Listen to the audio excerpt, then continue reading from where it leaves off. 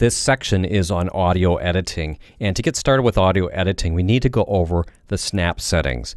And I did cover these briefly when we talked about the toolbar, but now let's take a look at what we have in the snap settings right up here.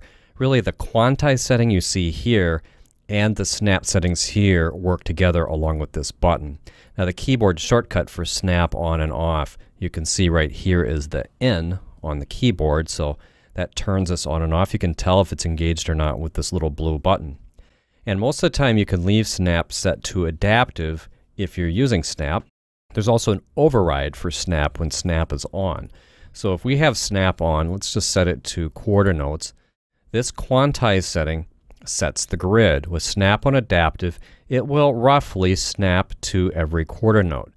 But snap is magnetic snapping in Studio One. So depending on the zoom level, you'll be able to position your event between the snap increment set here in quantize. You'll see if I pull it back here, after it gets away from the actual division, you can position it freely for a while, then it will snap back to the division.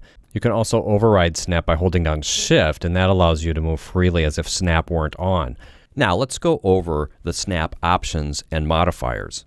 Now the top part of the snap settings shows the adaptive, bar, quantize, and frames modes. Most of the time you can leave this set to adaptive snap. That is the standard snap setting.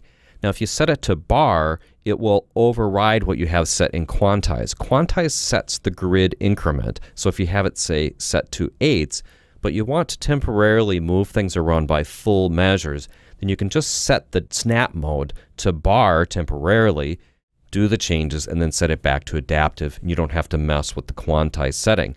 The quantize option here works almost just like adaptive. For practical purposes, it's the same thing. So I really won't go into that now. And frames allows you to snap to frames if you're trying to synchronize things with film. Now, in addition to the 4 snap modes, adaptive, bar, quantize, and frames, we have some new behaviors that have been added in version 2. Now, snap to grid is the standard setup, but these additional behaviors allow us to snap to the cursor in the loop, snap to other events in the arrange view. We still have snap to grid, and as a modifier to that, we can have a relative grid. So things don't have to snap perfectly to the grid, but to where they were in reference to where they started when you move them. I'll demonstrate all of these. Now, to really see these first two, we need to turn snap to grid off. So with snap to grid off and snap on, we basically turn the snapping behaviors all off. Snap to cursor and loop will allow you to actually position something next to the cursor. So now I can freely position here the cursor somewhere, and now if I move, you can see the cursor itself becomes magnetic. So I can snap up against the cursor. And this helps with alignment in many different situations. In addition to snapping to the cursor, it will also snap to the loop. So wherever you have the loop positioned here, it will also create magnetic points for snapping. So this is the beginning of the loop, or the loop endpoint. If I just grab this and drag it, you can see now I've got snapping to that, or I have snapping to the end. It's helpful when you don't actually have a grid set up and you're using the loop for reference. Also snap to other events. So I'm going to turn that on and turn off the snapping to the cursor in the loop just to make things clear. But it's going to bring in another part here. So I'm just going to go to the track list and bring in a vocal part that's got a few different placements of things. Close the track list. Now with this snap set like this, snap to events, I have a couple different things I can do with this. One, it helps to align events end to end. So as I get an event close to another event, it will snap. This is really helpful when you do voiceover work, which I do a lot. If you cut out a piece or something like that, or you're just shuffling around maybe some sentences, you can quickly arrange them end to end and they'll snap together even if you're not working against a grid. Now the other thing you can do is this works track to track. This is really a powerful feature once you get used to what you can do with it. If I grab something here, you'll see that I can align it to this event here. So it will align to any of the event starts and it will start to snap in.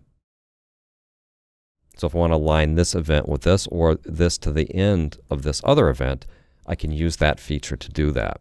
Let me just undo that to get back to where I was.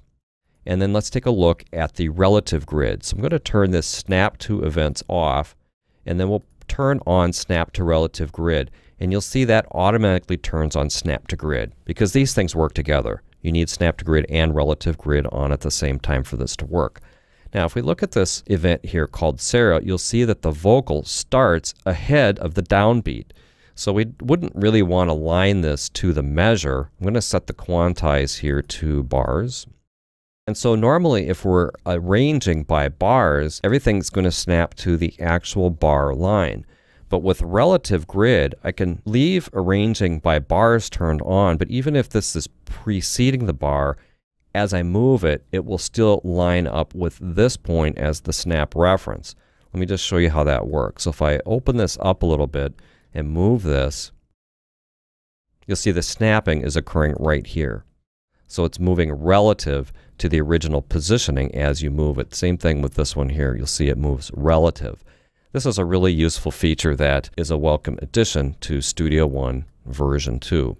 The snap to relative grid behavior is particularly useful when you're positioning vocal phrases. Many times vocal phrases are not cleanly cut at the bar line. So if you want the standard setup for music production, leave this set to adaptive for the mode and then the modifier to snap to grid, and it will behave in the most predictable way.